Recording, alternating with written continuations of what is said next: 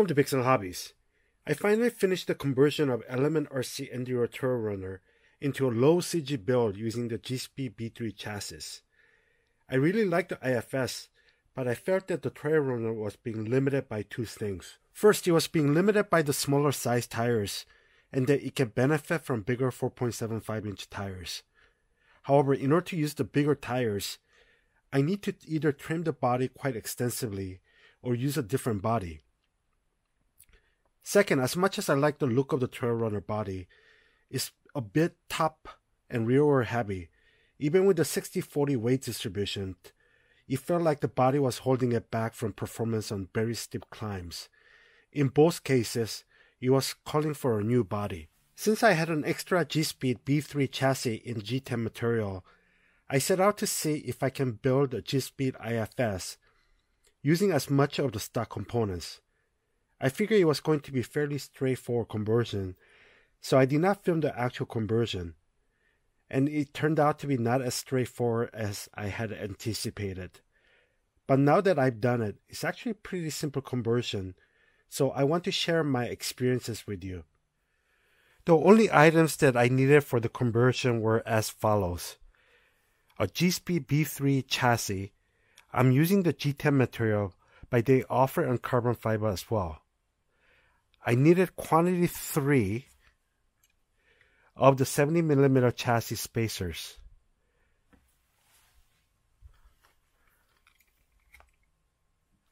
I ended up using a TGH Delrin skid plate, as I did not like how the low stock skid plate sat on the chassis.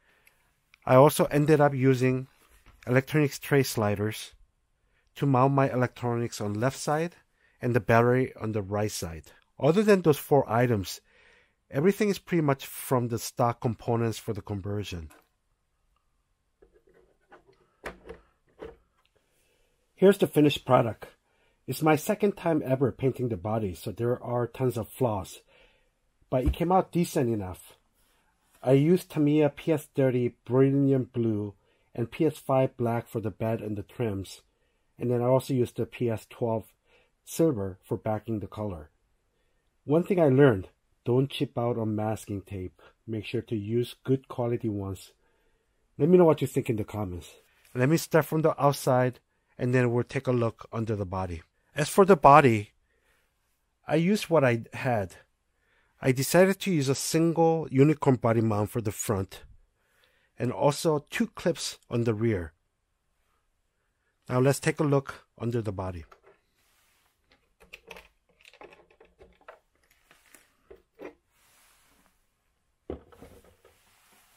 Basically, everything from the midsection to the front end is a direct swap. Even all the upgraded parts, the SSD brass knuckles, the Bauhaus steering rack, the 3 Brothers G11 350-ounce servo, just swapped over. The IFS top plate is 70mm wide, so I just used the 70mm wide chassis spacers. Normally, I would have used a spacer for the front bumper, but in order to mount the front plate, I had to use the front bumper mount. I also have a front bumper ordered, so I'll use that instead of the stock bumper, which should help with the approach angle. One thing, the 2 holes are slightly off, so I ended up just using 1 screw on both sides, but it's still pretty steady. I also mounted the upper shocks using the 2 lower holes. It gives a bit of angle inwards, and it seems to work well. The midsection is where I spent a bit of time to make it work. Originally, I was going to use the stock skid plate, but it's set way below the chassis, especially with the angle skid of the Gspeed. It wasn't going to be too useful, so I decided to use the TGH Delrin skid plate. Mounting the transmission and the drive shaft was not an issue, but the ends of the link plate on the transmission side doesn't fit. It's wider than the opening. So I looked at a few different skid plates to see if it will work, but they didn't.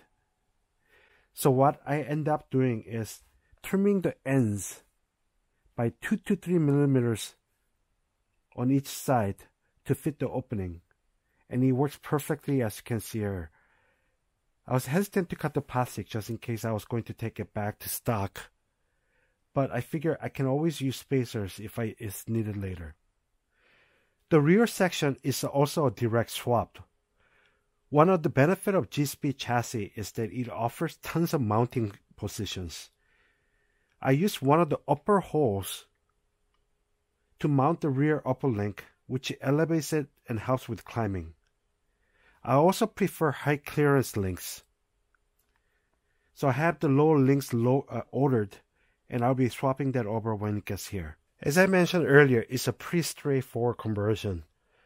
It took a bit of time to figure out how all things fit, but now that I've done it and I have shared it with you what you need to be watching out for, you should have no issue in converting the Trailrunner or Element IFS into a Gspeed LCG chassis. So that's my current setup for Gspeed IFS. It's at 59% front and 41% rear weight distribution, weighing at 2,605 grams, just a bit shy of 5.75 pounds. I plan to fine-tune it as I test it out, so be on the lookout for the running videos. Hope you found the information useful, and don't forget to let me know what you think in the comments. Please like and subscribe and hit the notification bell to be notified of future videos. Thanks for watching Baeksang Hobbies.